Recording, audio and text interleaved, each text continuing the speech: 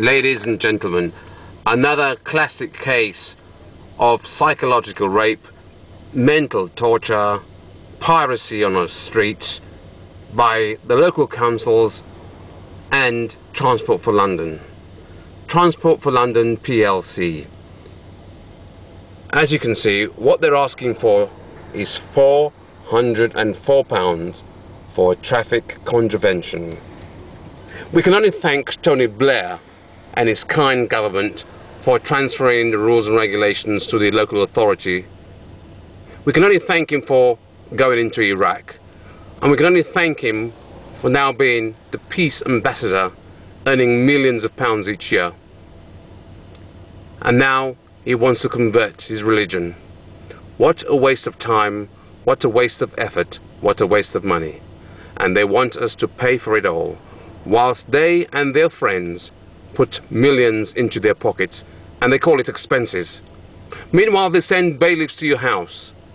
They send debt collectors to your house. They change the rules. They impose regulations on you. The court's rules have changed now. If you want to challenge a contravention in the court, you now have to pay £75. Your right to challenge something which has been imposed upon you by the authorities, that right has been taken away from you. You now have to pay. That's the system we're living under, a stand and deliver system. Piracy on the public roads. The roads taken away from us deliberately by the government on behalf of the local authorities and Transport for London PLC. They themselves making millions for their directors.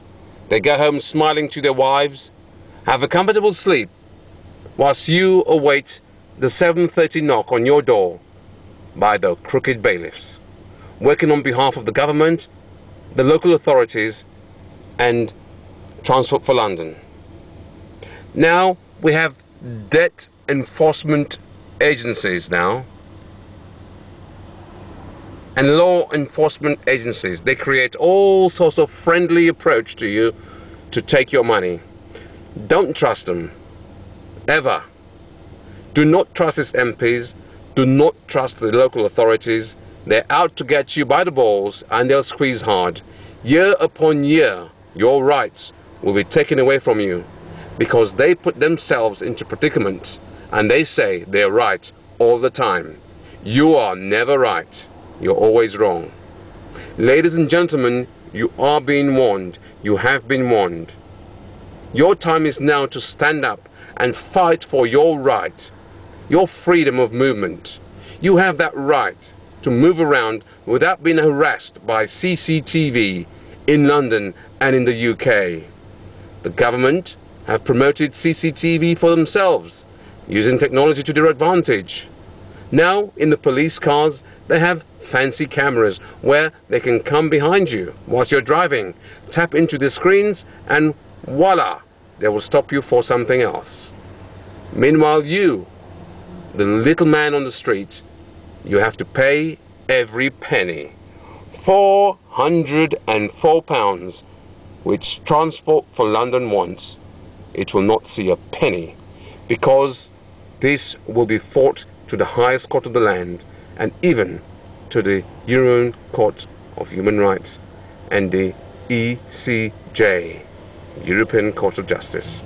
Ladies and gentlemen, you have been warned. Stand up and fight for your rights. Don't leave it. Don't allow them to impose rules on you and they call it law. It is not law. It's what they see fit to take away your right and your money.